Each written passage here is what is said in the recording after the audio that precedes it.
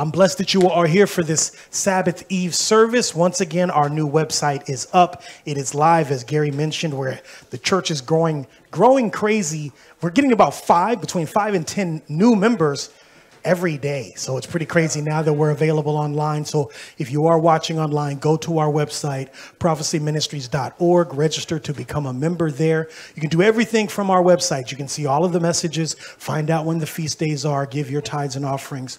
And then we also have a Facebook group, and that's where all the fun is, because that's a lot more live interaction. There's chats in there, there's photos. We're going to start doing a special Thursday night online Bible study, specifically for the members that are not able to make it to our regular service. So every Thursday night, we're going to be in there doing a video chat. It's going to be a lot easier to keep track of. So if you're watching online, plan for that. It is coming up this Thursday. And I also want to give special thanks because a lot of these new members are also giving. So if you're interested in giving and you're watching online, we have 4 different ways to give. Go ahead and show them that slide real quick. If you're here in the audience, you can always grab an envelope. But if you're online, you can give online via our website, debit or credit card, or you can also send Cash App. So that absolutely helps to support the ministry. And as you guys can see, it's packed in here tonight. It's about time for us to start getting a bigger building. Amen. We're going to need to get a bigger building. So, all right, let's get into tonight's message. What does it say on the screen?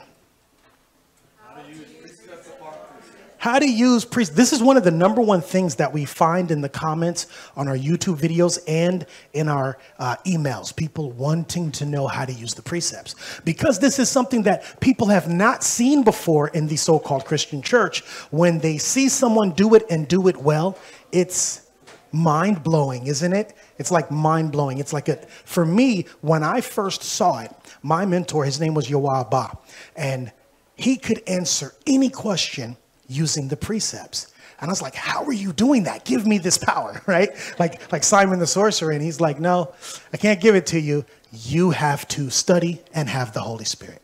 So tonight we're going to cover how to use the precepts. And the punchline is you need to study and have the Holy Spirit. You have to have the Holy Spirit, because people are going to ask you questions that you do not know the answer to. But who knows the answer? The Spirit knows the answer, and the Spirit will speak through you, but you have to know the precepts. All right, we have a Paleo Hebrew word for tonight. Go ahead and show them what it is. This is the word understand. Understand. It is pronounced bayan in ancient Hebrew. Bayan. This first character is a B. It's a picture of a house. The second character, remember, Hebrew is written from right to left. The second character is a Yah. That's the mighty arm and the hand stretched out. And the last one is a Na, and that's a picture of a snake. Go ahead and show them the meaning of these words here. So house or household, or this word means in or into. It could be a tent. It means family. But ba, all by itself, if I said to you guys, ba, what would I be telling you? That means to come. That means to come. So when we say ba, ha, shem, ba is come, coming. Ha is the, shem is name, coming in the name. Ba Hashem yahawashi. Okay. Second character means to work. It's a picture of strength or power. The third character is activity. It's a snake. It also means life or spiritual. It's reflective or shiny. Like if you saw a snake moving, there would be a reflection coming off of it. What do you think that the word bayan means, looking at it in the ancient Hebrew? Pick one word from each column, and then you might have to add some adjectives or some past and participles, or you know what I'm saying? But you need to make a sentence out of that so that you can understand. Into the power of spirituality? Into the power of spirituality. That's really good. That's really good. You guys see how he did that, right? Okay, somebody else give it a shot. What you got? Dwelling in the power of the spiritual. Oh, that's really good. It's crazy because when I'm working on this, I don't be seeing that. I'm like, I'd be seeing something totally different. That's why I come and share with you guys. I'm like, what do you see? And I'm writing down notes. I'm like, yeah, I'm going to share that with somebody. That was really good. Show them the letters that I selected real quick. I said into, power, life, and spiritual. If I made that into a sentence, bayan, to understand, go ahead and show them. To understand means to enter into a powerful spiritual life.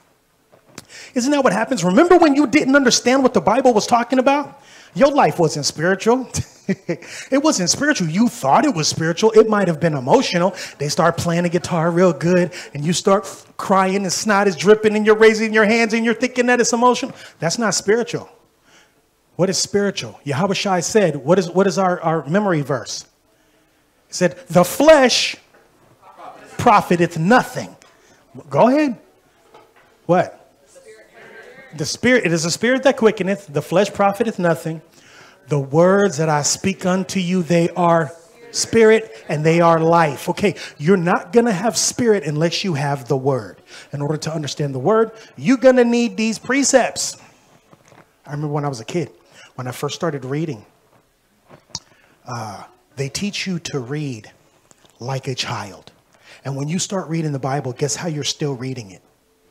Like a child. This book is not a children's book. It's not the yellow pages. It's not a comic book. It's a living word. And it's not to be read the same way that other books are. But when we're children, we read like children and then we become adults and we keep on reading like children. And no one ever says, hey, why are you reading it like that? That's not the way that it's supposed to be read. Give me 1 Corinthians chapter 13, verse 11. So this is what we're going to do tonight. We're going to put away childish things. The scripture says, when I was a child, I spake as a child. I understood, I bayan. I understood as a child. I thought as a child. But when I became a man, what did I do? I put away childish things. If you think that this book is designed for you to open it up and read it from cover to cover, cover to cover, cover to cover, and you don't understand it after you've read it from cover to cover, you've been deceived. Yeah, they were trying to teach you, but a man of the Most High has to be sent to teach you the word. Every example in the scriptures, you guys know that guy named Philip? Philip got transported from one place to another, and he met with the Ethiopian eunuch. He was sent to the Ethiopian eunuch. What was the eunuch doing? He was reading. And who did Philip say to him? Do you understand what you read? Bayan? Ata? Bayan? And he said, how can I except some man, right? A man needs to be involved in teaching you this thing. Okay, so let's get into it. Watch this. Give me Psalms chapter 119, verse 4. We are commanded to read the Bible this way. It says, thou hast commanded us to keep thy precepts diligently. That's a commandment. It doesn't say you have been commanded to read from cover to cover and put everything in context and make nice little notes and all that stuff. No, you need to be able to get right to the point. The word is sharper than any two-edged sword. Ain't that right? If this book is spiritual, it's also mental and it's also physical. So when you're reading it, you have to allow it to speak to you on the spiritual, the mental, and the physical levels. It's going to make a change in your life on all of those levels. That all automatically by itself, you ought to be reading every verse 3 times with a different paradigm. If I read a verse, I need to read it and say, what is it saying to me in the spirit? Okay, I think I understand. I got that part. Let me read it again and see what it's saying to my mind. Do I understand what it's saying to my mind? Let me read it again. And what is it saying to me in the physical? Now I've begun to scratch the surface on understanding that one verse. And that's what a precept is in a very small form. A precept requires additional scriptures to back it up. Does that make sense? Okay. Let's go to the scripture that explains why we use the precepts, because there's a rule regarding the precepts. Isaiah chapter 28, and let's begin at verse 9. This one starts off with the question, and then it's going to get into the answer. It says, whom shall he teach knowledge? Question mark. And whom shall he make to understand? What's the word for understand? Bayan, doctrine. Okay, who's he going to teach knowledge and who's he going to make understand doctrine? Here's the answer. Them that are weaned from the milk and drawn from the breasts. Okay, now I'm going to ask you the question. Who's he going to make understand the doctrine? Who? Okay, you're not struggling with the milk anymore. Like you're not gagging on the milk. You can easily digest that. In the scriptures, what is the milk? That's the commandments. You're not struggling with the commandments. Listen, he is not going to tell you about the Father, the Son, the Holy Spirit, and how these 3 are one if you're still struggling with telling lies. If you can't keep the Sabbath, if you're still struggling with keeping the commandments, how's he going to reveal to you the deep things? You're still on milk. Give me verse 10. And now he's going to explain how he does it to those that are weaned from the milk and drawn from the breast. The scripture says, for precept must be upon precept. Precept upon precept. Line upon line, line upon line. Here a little and there a little. Okay, you have to go. So if you started today for the very first time, I want you to see how much dedication he requires, because you'd pick up this thing and be like, yeah, I want to get some wisdom. And you would start reading way back here, and you'd have to read all of this section of the Bible, this much of it, before you would get to the instruction on how to read the rest of the Bible. You have to read beyond the halfway point to get to Isaiah chapter 28, verse 10. And from that point, you have built up enough dedication. You know about the history. You know certain characters. You have some instruction. You've got those laws down, right? Because when we get into Isaiah, Isaiah is a prophet. And the spirit of prophecy is the testimony of yahawashi. So you've already got the law. Now you're moving into the meat, which is understanding the doctrine. That's a lot of dedication, ain't it? You're like, I read all of this just straight through, because you need that background. Only here does he start to tell you, now that you got all of that, start remembering some of that stuff and connecting it with other things that you're going to find. That's how the instruction goes. It means there will always be an additional verse to add to whatever verse you're reading, and that's the law. It's not just that's pretty cool, a concept in the Bible. That's the law. Give me Deuteronomy chapter 19, verse 15. Deuteronomy 19:15, the scripture says, one witness shall not rise up against a man for any iniquity or for any sin. In any sin that he sinneth, at the mouth of what?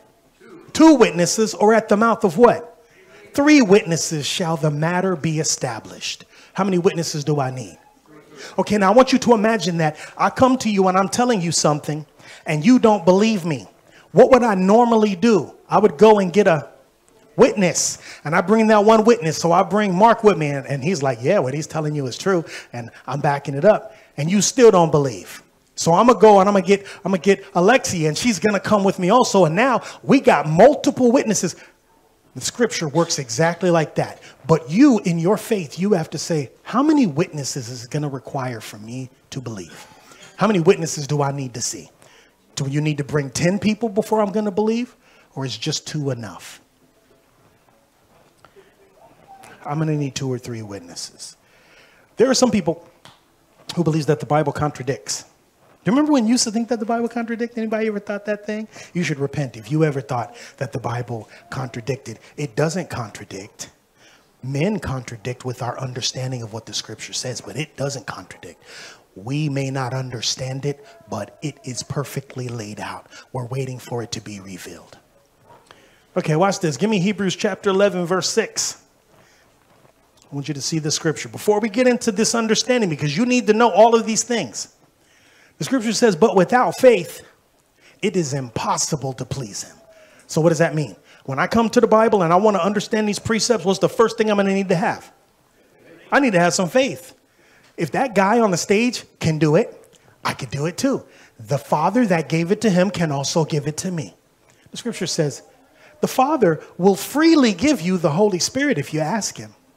Okay, but without faith, it is impossible to please him. For he that cometh to Yah must believe that he is, and that he is a rewarder of them that diligently seek him. Okay, you guys ready? Rolled up your sleeves and everything. Give me Psalms chapter 119, verse 104. Once you learn the precepts, you have a very stiff position on everything. Stiff, right? You stand strong for the word. Because it says this, through thy precepts I get, what's the word? Bayan. Through thy precepts, what do I get? I get understanding. Therefore, what do? I hate every false way. How do I know if it's a false way? I can't find it. Oh, you think he rose on a Sunday? Really, you think that, huh? You show me in the scriptures, because it don't say that in none of these scriptures that he rose on a Sunday. So I hate every false way. All I'm concerned with is what's going to lead me into a better life in the eyes of the Most High. And nobody's opinion is ever going to do that. This word is the only thing that can do that in my life. So that's all I'm concerned with. And I hate every other false way. Jump down to verse 128. Psalms 119, verse 128. Now watch. He says, therefore I esteem all thy precepts concerning some things, a few things, biblical things, all things to be right. What's right? The precepts are right. What's wrong? Opinions and emotions. Well, I feel, nobody care what you think and what you feel. What does the scripture say? Therefore, I esteem all thy precepts concerning all things to be right, and I hate every false way. Do you see why I'm so rigid about the precepts now? I'm commanded to be that way. Okay, if you're taking notes, we're about to go into the section. I'm going to show you line by line, word by word, how the precepts work. Because it's demonstrated for us in the first chapter of Isaiah. Before we get there, let's go to 2 Timothy chapter 2, verse 15. This is the reason why we need to do this. The scripture says, study to shew thyself approved unto Yah, a workman that needeth not to be ashamed, rightly dividing the word of truth. Okay, reverse engineer this verse. What am I doing? I'm rightly dividing the word of truth. Okay, and if I don't rightly divide the word of truth, what should I be? I should be ashamed. Okay, but I'm not ashamed because what am I?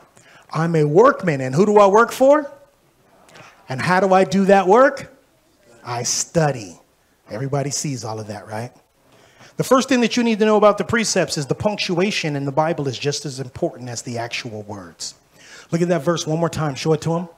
Read it with the punctuation now, because the punctuation teaches you how to understand the precept. It says, study to show thyself approved unto Yah. And then there's a comma.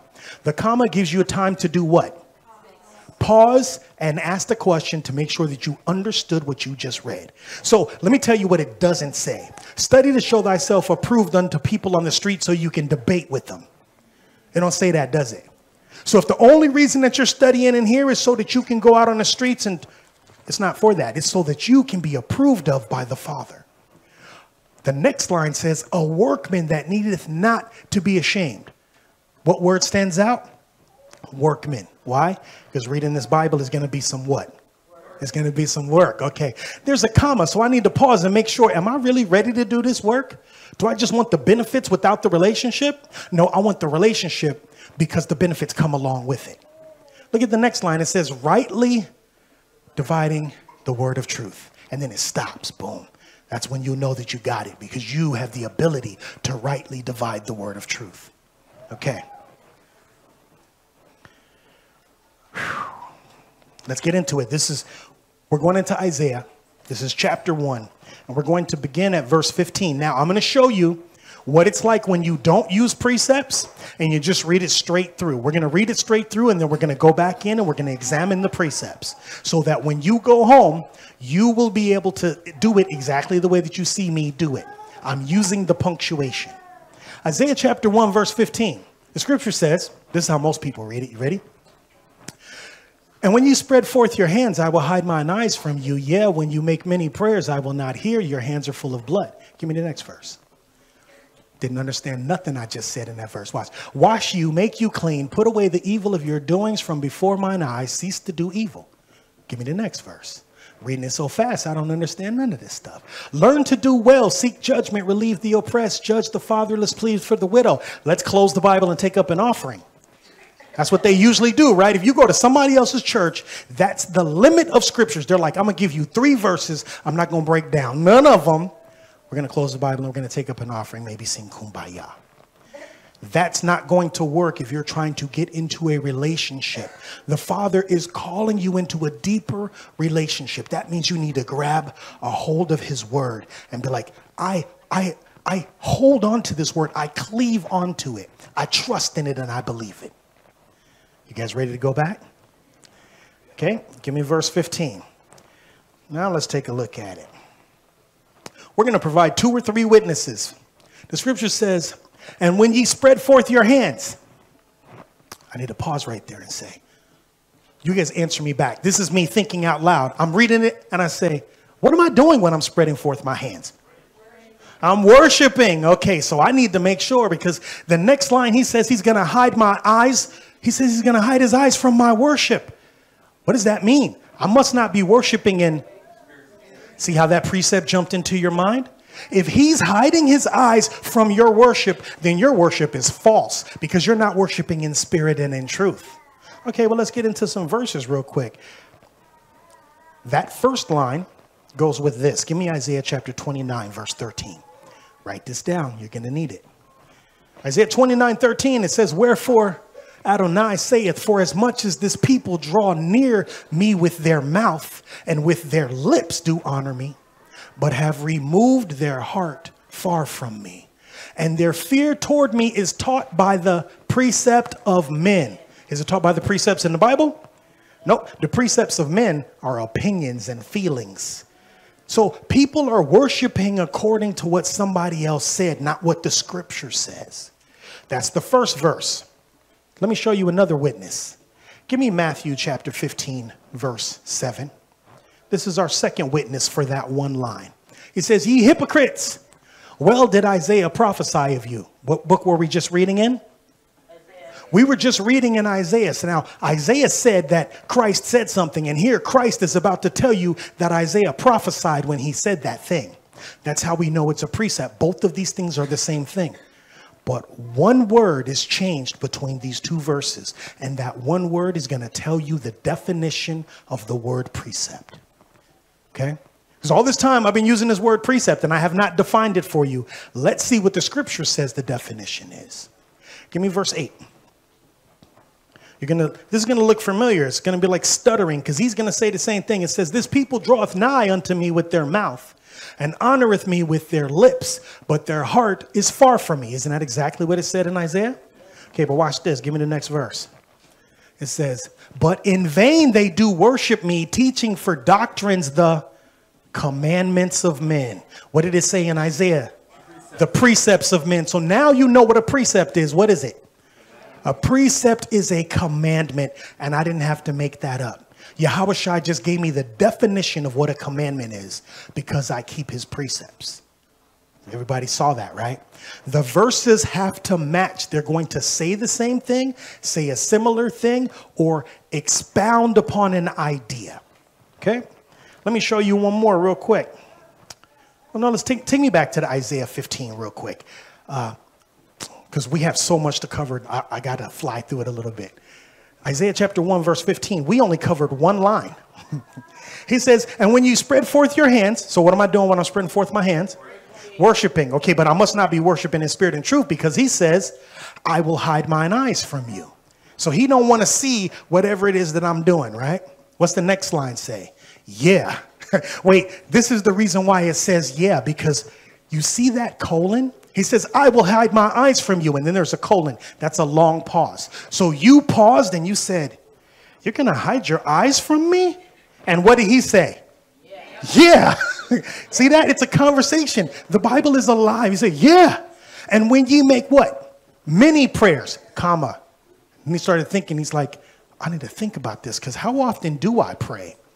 I really just pray when I need something. But I always need something, so I guess I do make many prayers. He says, I will not hear. You're not going to listen to me? How come you're not going to listen to me? What did he say? Your hands are full of blood. Let's cover the precepts for those 3 lines. Give me Proverbs 28, verse 9. This is the precept for making many prayers. It says, he that turneth away his ear from hearing the law, even his prayer shall be abomination. Is he hearing your prayers if you don't want to hear the law? No. Absolutely not. Okay, now watch this. Give me John chapter 9, verse 31. This is my second witness. Now we know that Yah heareth not sinners. Does he hear him? No, I don't care how long you pray. He's not going to hear you. But if any man be a worshiper of Yah and doeth his will, him he heareth. Does that make sense?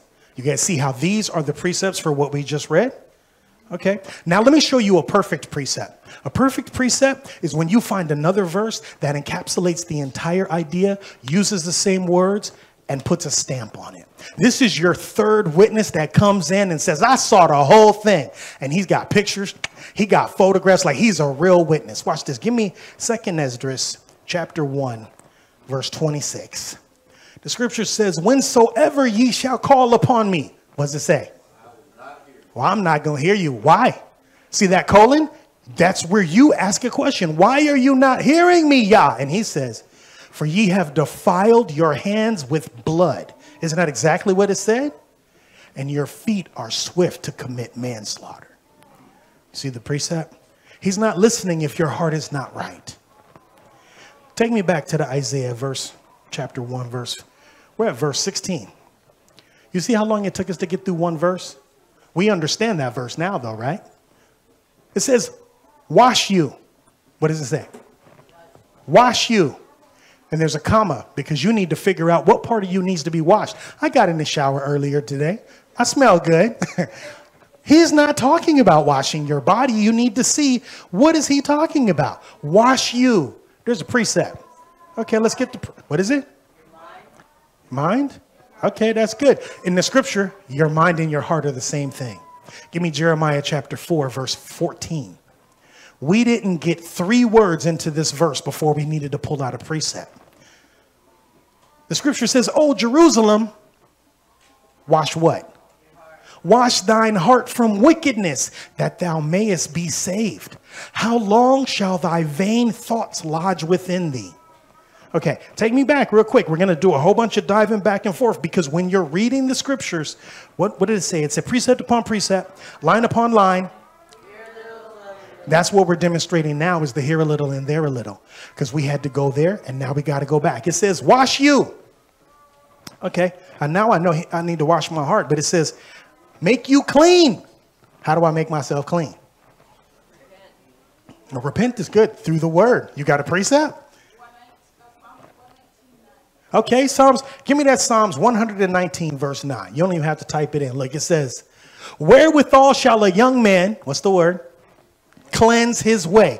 Clean is what we were talking about. That's how we know this is a precept. It says, by taking heed thereto according to thy word. How am I going to make myself clean? Through the word. You got it? Ephesians 5:26. Okay. You're going to have to type that one in. Give me Ephesians chapter 5, verse 26. Ephesians chapter 5. You have to apply the word to your life in order for your life to be cleaned up. That's the only way it's going to happen. That's how you wash your heart. Amen. I want you to think of that word as a Brillo pad. Brillo. It hurts, right? It's going to hurt a little bit. It's going to hurt. Ephesians 5:26. Let me see what the scripture says. Scripture says that he might sanctify and cleanse. That's our precept word. That's the church. With the washing of water. How? By the word. Okay. I got a third witness. Give me John chapter 15, verse 3. What does the scripture say? Now, when? Now you are clean. How did you get to be clean? Through the word which I have spoken unto you. Do I need to pull some more witnesses? Like, remember, this whole thing is a court case. You're just pulling out witnesses to prove whatever the case that you're making is. You need some witnesses. Okay, so take me back. We here a little bit, there a little bit. Take me back to that Isaiah. We're only on verse 16. It says, wash you. We covered that part. Make you clean. We covered that part. See how it gets more complicated. Wash you, comma, short pause. Make you clean, semicolon. Got to pause longer because there's more precepts for that part. Put away the evil of your doings from before mine eyes. Cease to do evil. Let's talk about that. How am I going to put away the evil of my doings from before his eyes? How am I going to do this? This is what I want to do, Yah. But I feel like evil is all around me. Give me 1 Thessalonians chapter 5, verse 22. Watch the precept. What does he say to do? Abstain. What does that mean? To stay away from. Do not indulge in. To resist. Abstain from how many? All appearance of evil. That's how I cease to do evil. I don't be no place where they doing evil. I'm not in no conversations where they talking evil. You talking about evil? I have to leave, right? You guys ever seen that monkey, the hear no, see no? Yeah. You need to be like that monkey. Watch this. Give me Job chapter 28, verse 28. Job 28:28, the scripture says, and unto man he said, behold, the fear of Adonai, that is wisdom. And to depart from evil is bayan. What's bayan? Understanding. What is understanding? To depart from evil. Okay, so you don't have any understanding if you still think that evil is good and good is evil. You got to go back to the drawing board on this thing. You got it twisted. How about one more witness? One more witness. Watch this. You got some? Psalms 34. Say it out loud. She says Psalms chapter 34, verses 13 and 14. When we come together like this, we're like, you guys know what Pokemon trading cards are? You guys, the kids know? So for the adults, our precepts are like trading cards. You need to come with your and be like, oh, you got that one? I got this one. And you're trading yours with me. And I'm taking notes. I'm like, yeah, that was dope right there. I'm going to use that. We come in here to feed each other. The scripture says, depart from evil and do what? Hallelujah. You got to see what's amazing because I didn't know she was going to pull that. Depart from evil and do, say it one more time. Good. Wait till you see what the good is. Seek peace and pursue it. One more verse. Is there another one in there, Adela? 13. Let me get 13. Watch this. Let's get verse 13 out of there. Keep thy tongue from evil and thy lips from speaking guile. That's a powerful precept. Okay.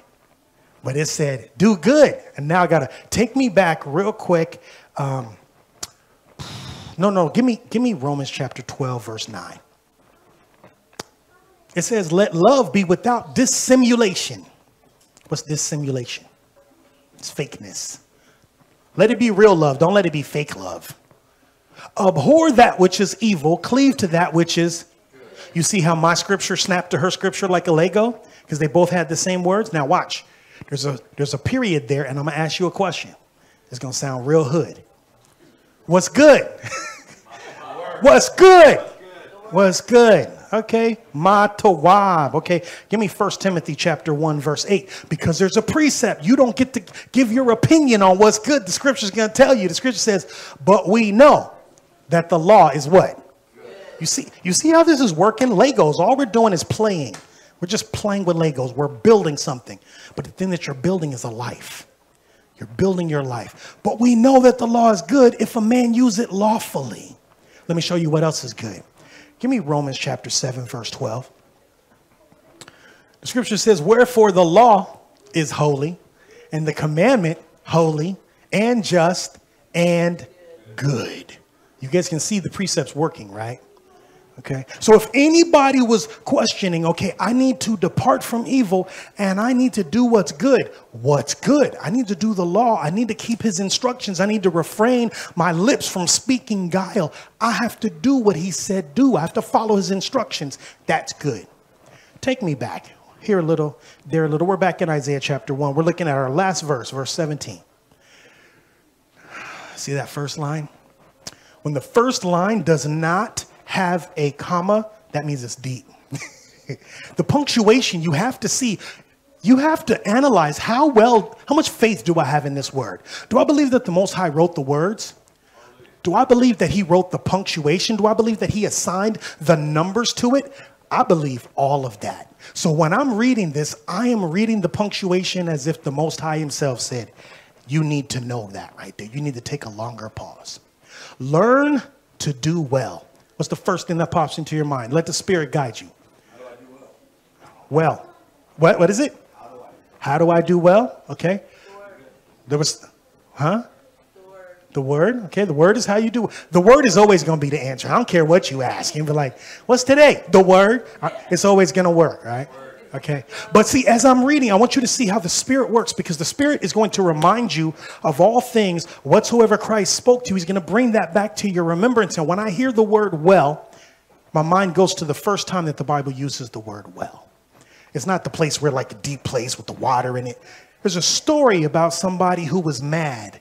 The same guy killed his brother. But before he killed his brother and he was mad, and the Most High saw that he was mad, he said something to him. Give me Genesis chapter 4, verse 7. This is the reason why we jump around the Bible, because it's here a little and there a little. The scripture says, if thou doest what? Well. Shall thou not be accepted? What do you need to do? Well. All you got to do is well. You need to do well. That means you need to do your best. If thou doest well, shall thou not be accepted? And look at the opposite of doing well. And if thou doest not well, sin lieth at the door. Wow. Sin is waiting to get you. Sin is tempting you. Sin desires. It says, and unto thee shall be his desire, and thou shalt rule over him. So my choice is really between doing well and doing not well. Does that make sense? Okay. Take me back. Let me see that Isaiah real quick. I only got 3 words into that verse. It says, learn to do well.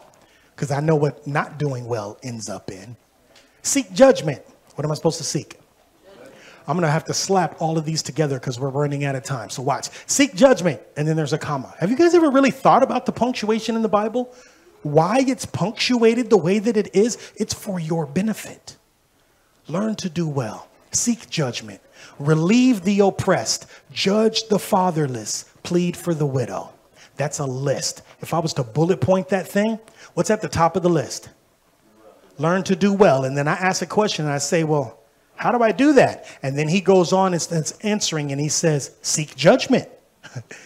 Well, what does that mean? What do I have to do? Relieve the oppressed. How do I do that? Judge the fatherless. Okay, I'm starting to get it. But what about women? Plead for the widow. You guys see how that works? Watch this. Let me pull some precepts. Give me Psalms 33, verse 5. Okay. It says, he loveth righteousness and judgment. There's a colon there because you need to know who's the he in that verse. Yahawah. Does it say that it's him? It doesn't say that it's him. You need to realize it says he loveth righteousness and judgment. And I don't know, maybe it's Mickey Mouse.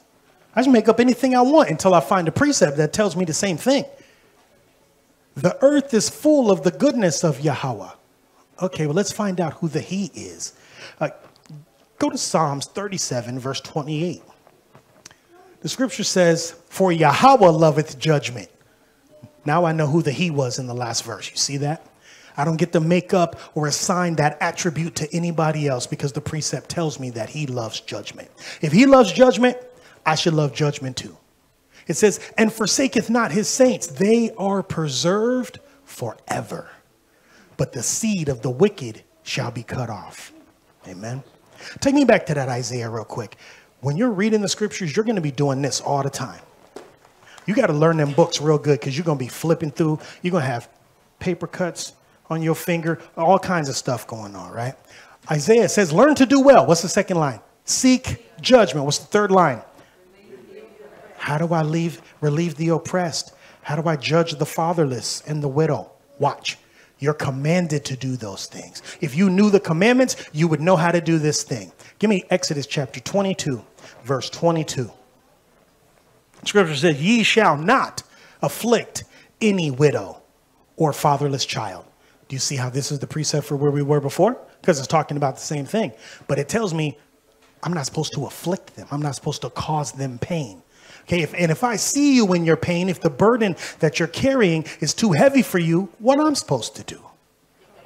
I'm supposed to help you with that burden. Give me verse 23. It says, now watch, I want you to see. It says, if thou afflict them in any wise, and they cry at all unto me, I will surely hear their cry. Wait, if you mistreat his people and they cry to him, he's going to hear that cry. Now, you see that semicolon? This sounds like a threat. This sounds like a threat. What do you think is going to happen on the other side of the semicolon? Oh, he's going to tell you about that threat. Okay, now watch. Verse 20, give me 24. He says, and my wrath shall wax hot, and I will kill you with the sword, and your wives will be widows, and your children fatherless. Do you know what that precept is? What you reap is what you sow. You guys see that? Do unto others as you would have them do unto you. That's the precept. Okay. I got just one last little piece for you guys. I got to wrap it up. I didn't even have enough time to cover a lot of it, but give me 2nd Esdras chapter 2, verse 20. This is my second witness I'm going to call to the stand about the widow and the fatherless. The scripture says, do right. Who I'm supposed to do it right to? The widow. Judge for the fatherless. Why? Because what does he not have? He ain't had no father. So there's probably nobody training him up in the way that he should go. See how that precept snaps to this precept? Because if you fatherless, nobody's training you up in the way that you're supposed to go. So you're going to depart from it real quick. Scripture says, give to the poor, defend the orphan, clothe the naked. You know what that is? That's providing relief. Give me this next verse. 2nd Esdras 2:21, it says, heal the broken and the weak. Laugh not a lame man to scorn. Defend the maimed, and let the blind man come into the sight of my clearness. Does this make sense? You guys, are you getting an idea of what you're looking for in the verses and how you must read it with the punctuation and find the other words that connected together? One of the easiest ways to find the words that connected together is by using the app that I've been sharing with you guys. If the word is clean and you want to know where the precepts that talk about being clean are, you type clean into the search engine in the app, and it's going to give you every verse. You're going to have to put in some work and study all of those verses, because all of them are not going to be precepts just because it uses the same word. That's going to take some discernment. All right, I got one last verse for you guys real quick, because all through the scriptures, when we're reading, we have to do exactly the way that we studied those 3 verses. I've been talking to you guys for about 45 minutes, and we only covered 3 verses worth of information plus the precepts. This is the reason why. Psalms chapter 119, verse 100. The scripture says, what does it say? Say it in Hebrew. Say it in Hebrew. I bayan more than the ancients. Why? Why do I understand more than the ancients do? Because I keep thy precepts. Amen. This is the message that I have for you tonight. Hallelujah. Hallelujah.